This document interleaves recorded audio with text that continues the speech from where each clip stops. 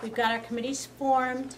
We have several co-chairs of the committees. We haven't gotten anybody to step up for the Finance Committee yet. But up to this point, I've done the stuff related to the Finance Committee, getting us registered. We have an FEIN number. And so we're ready to go. We have another meeting tomorrow night. And I think that's going to be the last meeting of the steering committee as a group. And then we're going to start getting these subcommittees to meet on their own in smaller groups and more often so we can get the ball rolling. I think that, you know, we have to raise some donations to do a lot of the printing and get the signs and stuff. But one of the things that is going to happen tomorrow night is Hugo Heredia is going to address our group with some ideas he has about filming the school and the deterioration and everything that's going on in the building. Haley Bender is here to talk about really the next step they want to take, which is the schematic plan stage, and we'll need board approval if the board so wishes to start that process now. So, gentlemen? We'd like to, in the schematic design phase, we'd like to get our engineers started thinking about the systems that would be involved within the project.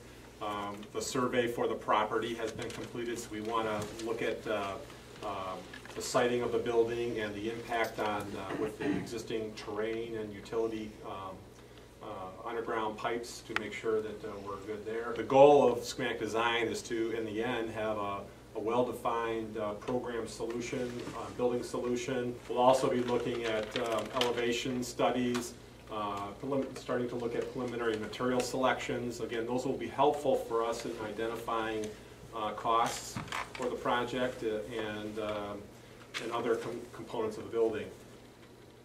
We think it's important that this occurs prior to the referendum, because if we wait till April to start this effort, I'm really worried that there won't be enough time to get that design effort done, be able to bid the project and start construction in the fall. I think it's important to us that the project moves forward, that we get authorized to move into schematic design.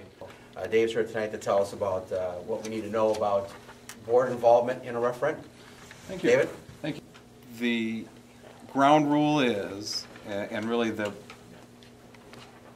statutory prohibition is, use of public funds. And that's right out of the election code. Criminal penalties for the expenditure of public funds to support or oppose a referendum or a candidate. There's been one case regarding use of the facilities and whether that constitutes use of public funds. It does not, according to the 5th District of the Illinois Appellate Court.